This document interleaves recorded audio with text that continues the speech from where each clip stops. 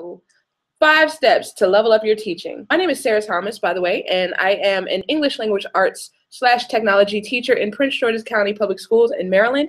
And my Twitter handle is Sarah the Teacher. I love connecting with educators all over. So if you would like to connect, then I would be more than happy to do so.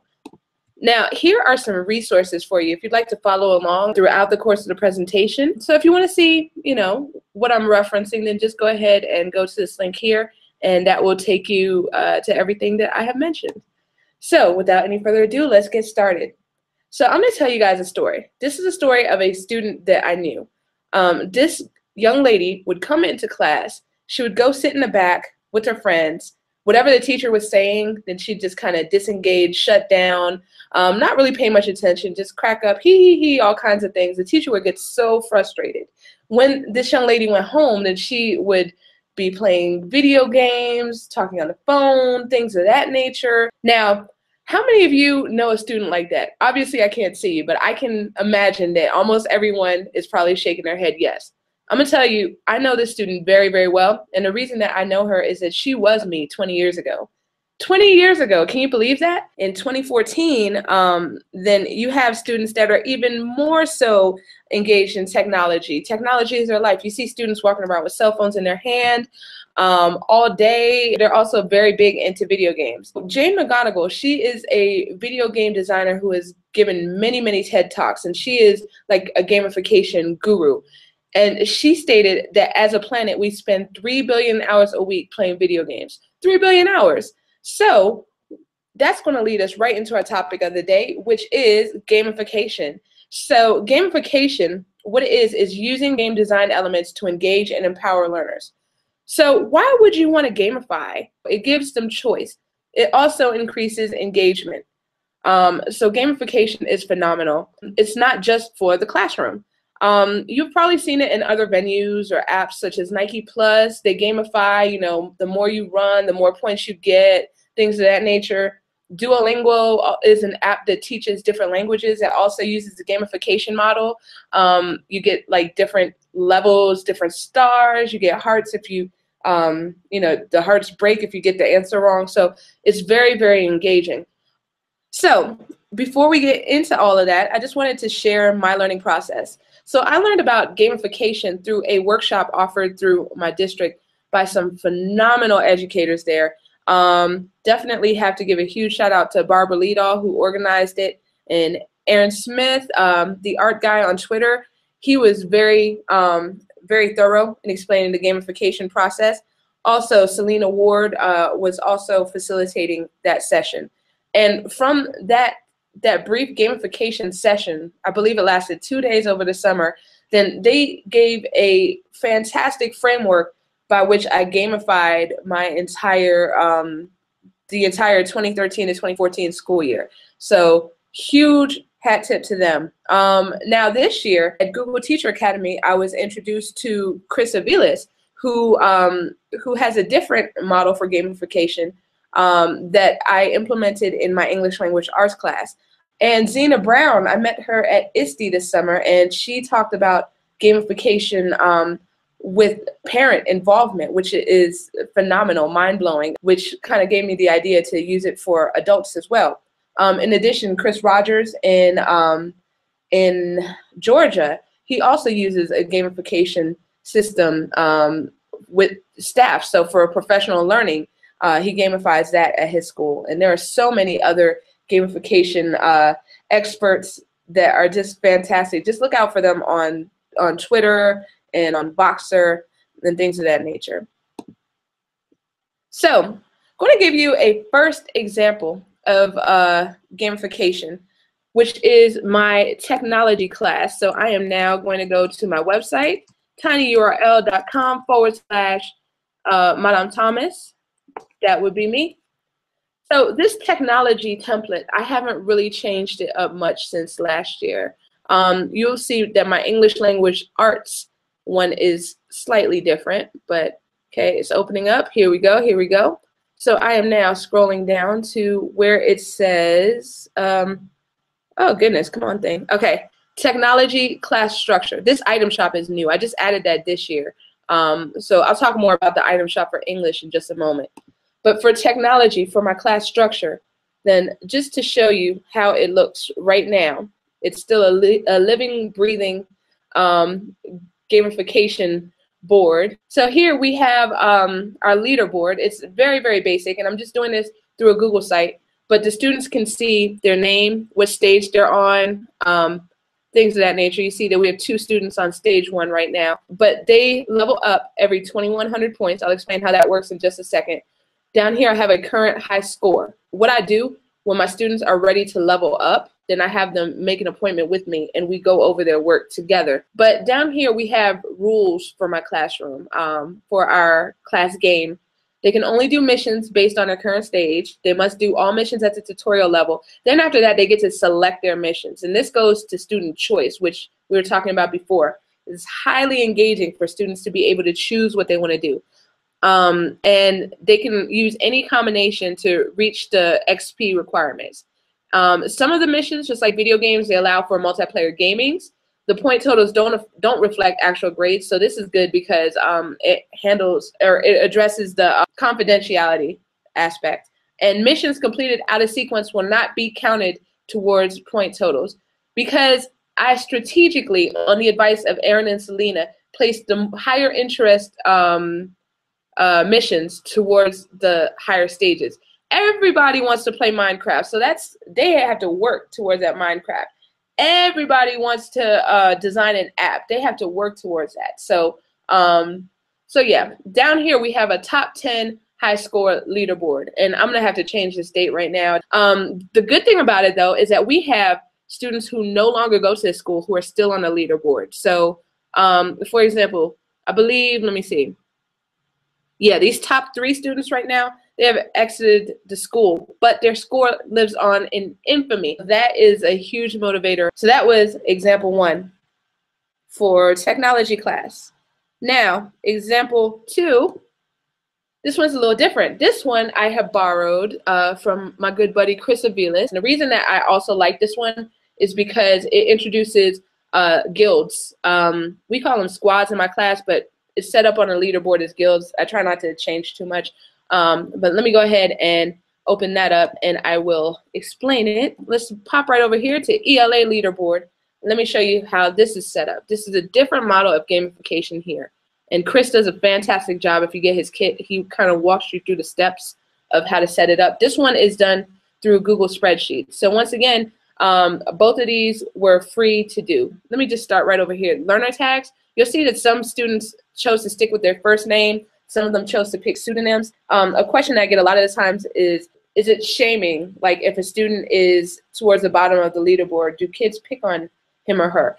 And the answer is that I've never seen that happen, but I do give students the option to give me a gamer tag so that their progress is kind of anonymous. XP, this is their total number of points that they've earned in class. And the way we keep track of this is on Class Dojo. And I award them points based on the work that they do, based on good citizenship, all kinds of different things. There's all different kinds of ways for them to earn points. So I keep track of their points through Class Dojo. And every 50 points, then I release 50 points to their spendable AP.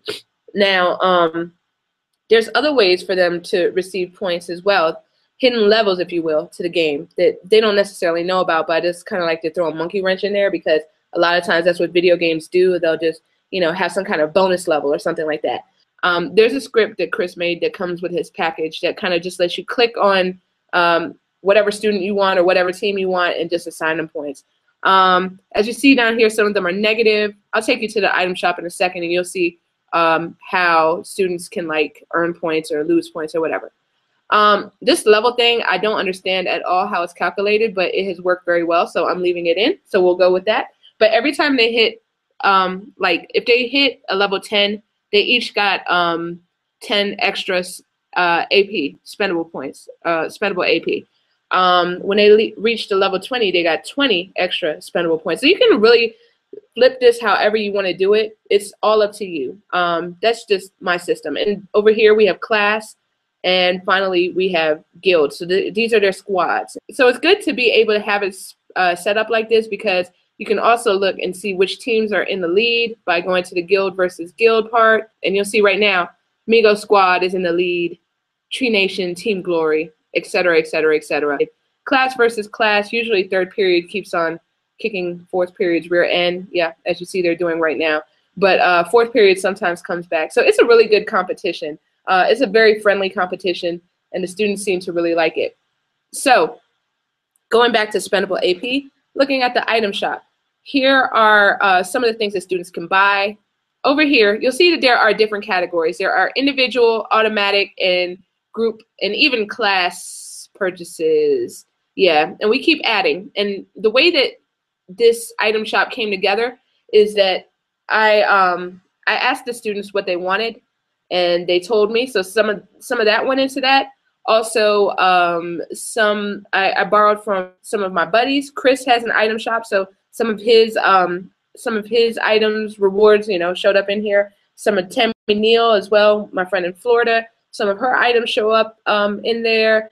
And yeah, it's just been an amalgamation of different items. And before I show you the different items, I have to reference Chris one more time. He has a fantastic blog post about things that students really crave, and he says it in order. They are status, access, power, and stuff. So I try to keep this in mind. I try not to put too much stuff on here.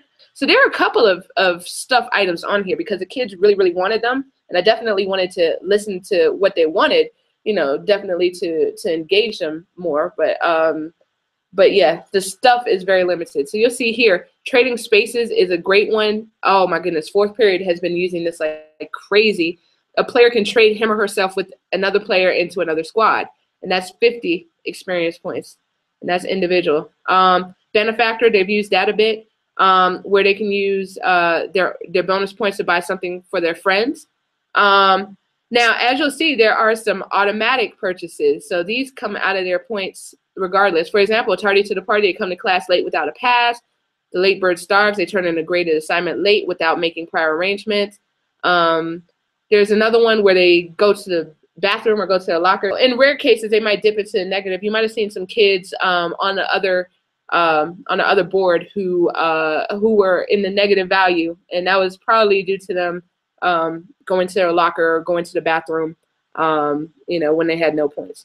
So you can check it out. I've put this resource on there on the resources sheet. So definitely check it out when you get a chance. I love this item shop. It's just really changed the class dynamic in so many ways. So it has been amazing.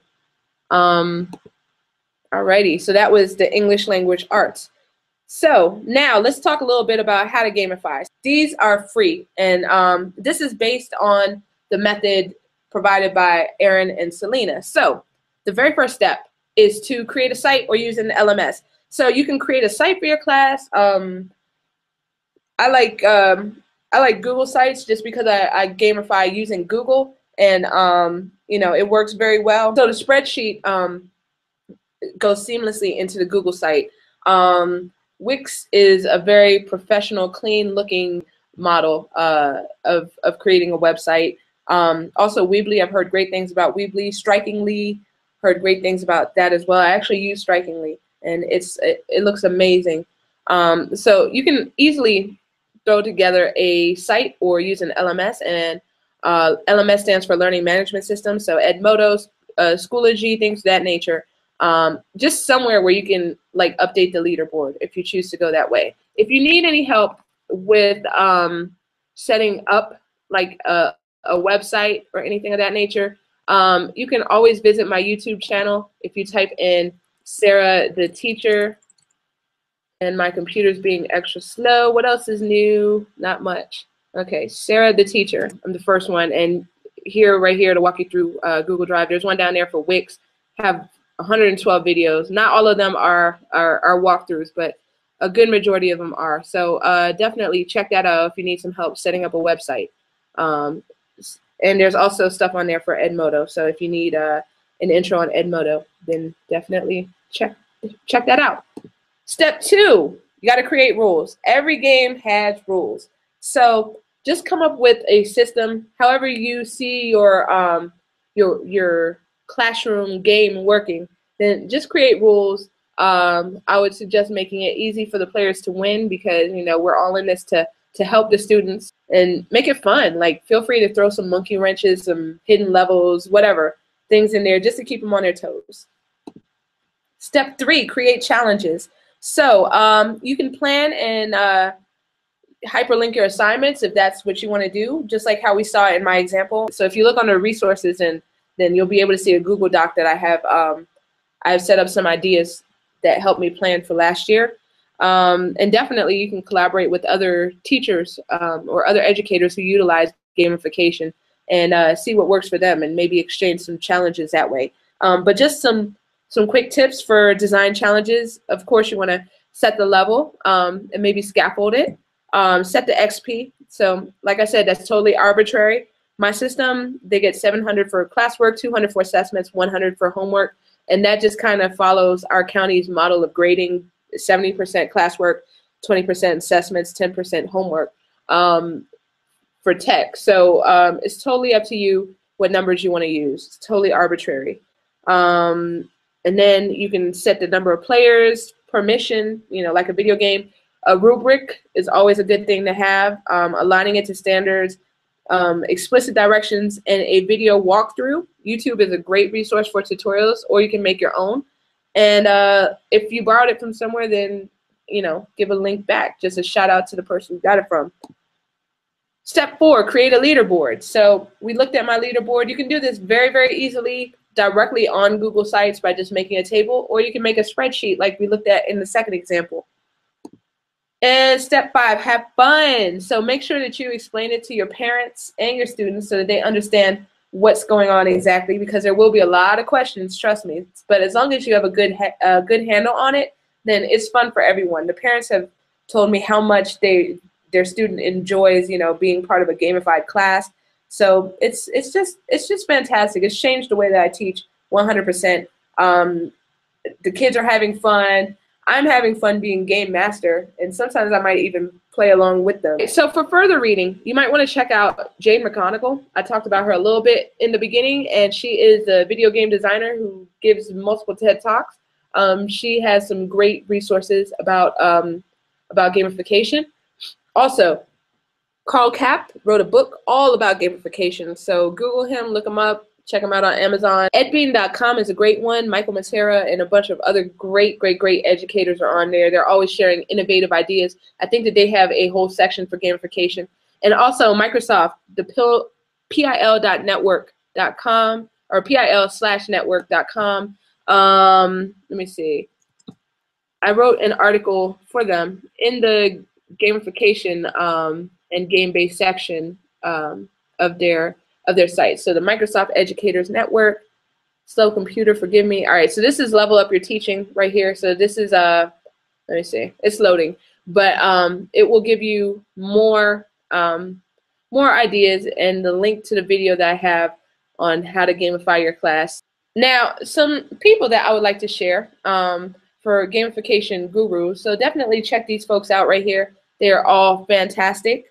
There are so many more that I would like to shout out as well, but we just don't have the space on the haiku deck slides. But definitely check up Level Up Ed, which is a gamification Twitter chat going on 9 p.m. Eastern Standard Time on Thursday nights. And there are so many great conversations there. It's run by Dason, who is on the list right there. And, it's just fantastic. And you'll get some great ideas that way.